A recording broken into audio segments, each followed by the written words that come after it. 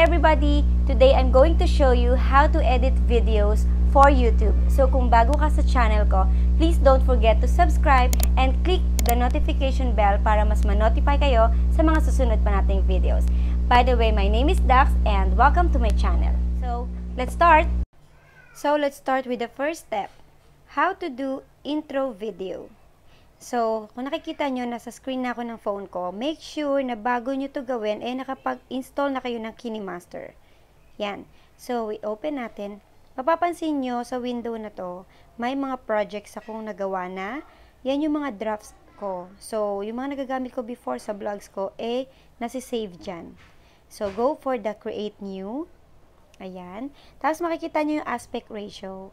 Yan yung mga ratio ng video na gagawin mo kapag gagamitin mo sa Instagram, YouTube, or Facebook. So, go for 16:9 para sa YouTube. Tapos, go for media. Since na introduction ang gagawin natin, punta tayo sa photos at maghanap tayo ng plain background. So, ako is meron nang naihanda na plain background. Ayan. So, this part, guys, nakikita nyo, 4 seconds lang yung haba ng introduction ko. Pero, depende sa inyo kung ano yung gusto ninyong haba. So, ako dadagdagan ko pa siya ng onting segundo pa. Para naman medyo satisfy yung viewers ko. Ayan. Tapos, punta tayo sa layer. Ito, sa left side. Tapos, text. Ayan. I-type nyo na kung ano yung gusto nyong pa-welcome. Okay? So, ako gagawin ko, welcome to my channel. Ayan.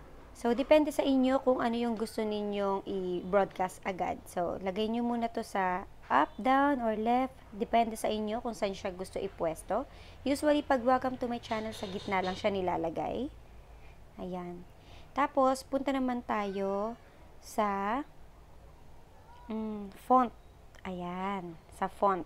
Para makapili tayo kung ano yung gusto nating style ng letters. Yan, merong Arial Round, Chalk Duster, Times New Roman. Yan. May Helvetica. Sa akin, pipiling ko Zapino.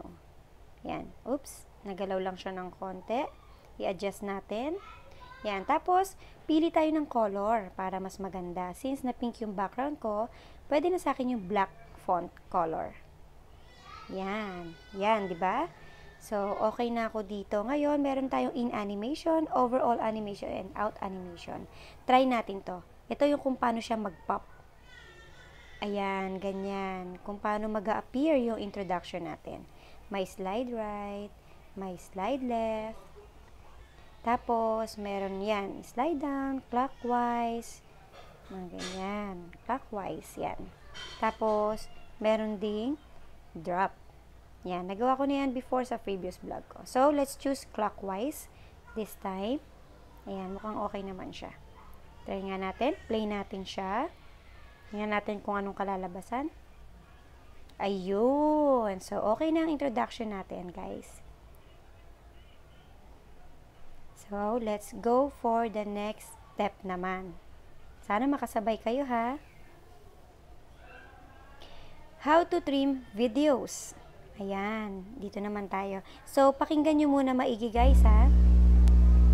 Hi everybody! Today I'm going to show you how to edit a video. Ayan, kung napansin ninyo, sa start ng video ko, nakayuko pa ako. So, hindi pa ako ready dyan. Ang gusto kong gawin dito, ititrim ko yung unwanted video ko. Yung bago ko mag-start. So, dito yun sa part na yan.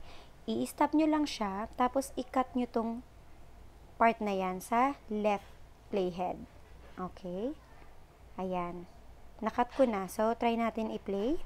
Hi everybody! Today, I'm going to show you how to edit a video. Ayan. So, nagawa na natin siya. Ayan. So, pwede nyo pa rin gawin siya sa ibang mga videos nyo kung meron kayong gustong i-cut. So, pupunta lang kayo doon ulit kung saan tayo nagpunta kanina. So, pindutin nyo yung gunting. Tapos, trim to the left of playhead or gusto nyo yung right side naman. Or kung gusto nyo hatiin yung gitnang parte ng video nyo, split at playhead lang yung gagawin ninyo. Ayan, ganun lang siya kasimple, guys. Masusundan nyo siya step by step kasi napakadali talagang gamitin ito ni KINEMASTER. Ayan, so tapos na tayo sa part na to.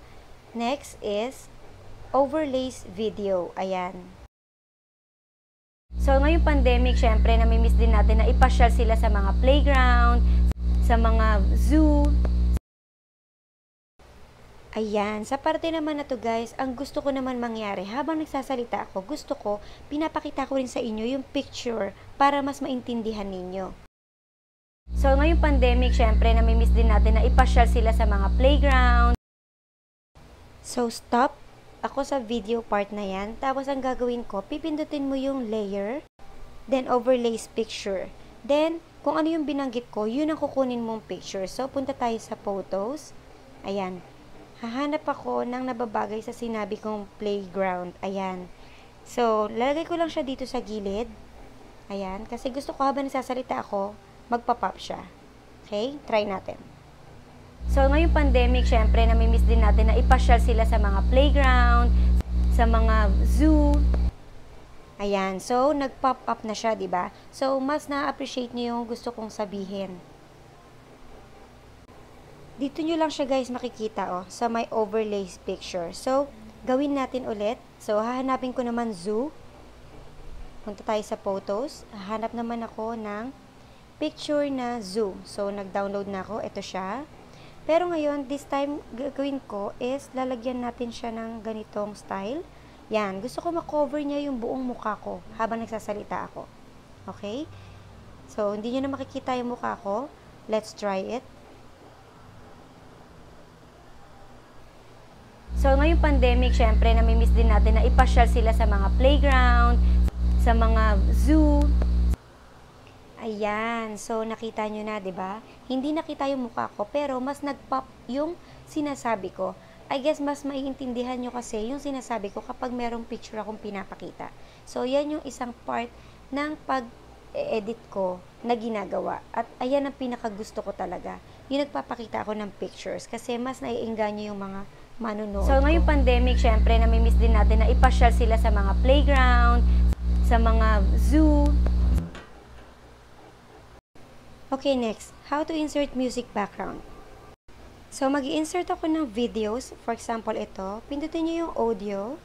Yan. Tapos, pumunta kayo dito sa taas, sa left, sa music. Tapos, dito, marami kayong mapipiling kanta. So, try natin tong Happy Family. So, once marinig mo, pindutin mo lang yung plus sign para ma-add siya. Then, play.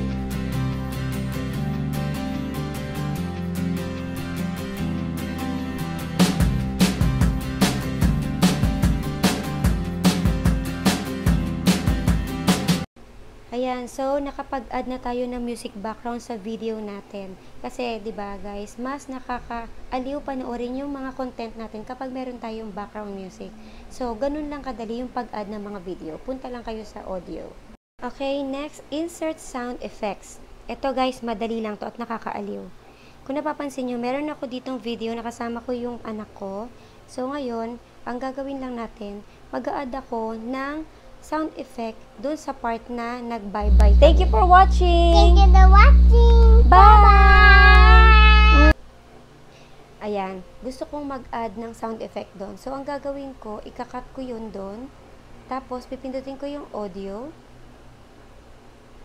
Then, pipili tayo dito ng sound effect. So, marami kayong makikita. May applause, may boing, may breaking glass. So, sa cheers tayo pupunta. Ayan. Cheers. Tapos, ayan o, marami kayong pagpipilian. May mouse click. Kung gusto nyo yung sound effect ng pencil, kunyari nagsusulat. Ayan, marami yan siya. So, ako ang napili ko dun sa cheering.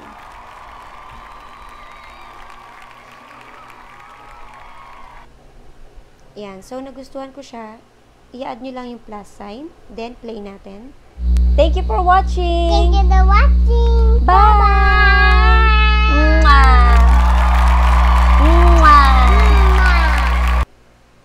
Ayun, so, ayan, nakapag-insert na tayo ng sound effects. Pero, paano kung gusto ko medyo iusog para sumakto siya sa thank you for watching, tapos sabay mag-cheer? I-hold nyo lang siya, tapos i-drag ninyo.